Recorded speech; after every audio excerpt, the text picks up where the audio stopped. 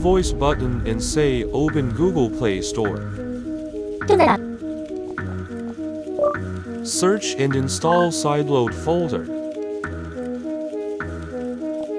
Open it and find your IP address. Now open Settings, System, About and tap Android TV OS build for 7 times.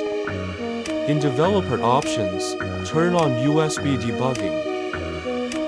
Start GTV-Toolkit on Windows PC. Connect to your Google TV's IP address. Click Switch to Custom Launcher.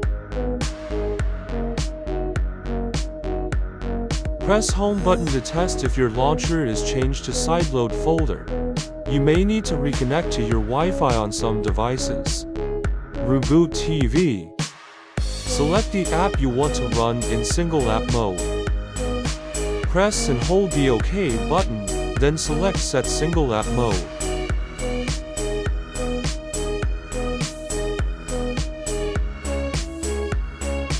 Reboot TV.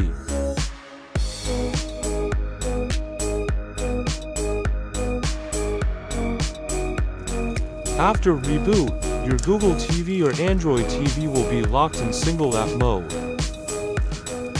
The TV will relaunch the selected app when the user presses the home button or the back button to exit the app.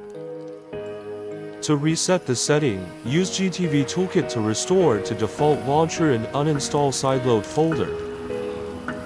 Or press and hold the voice button, then say Open Settings. Next, go to Apps, find Sideload Folder, and delete its data.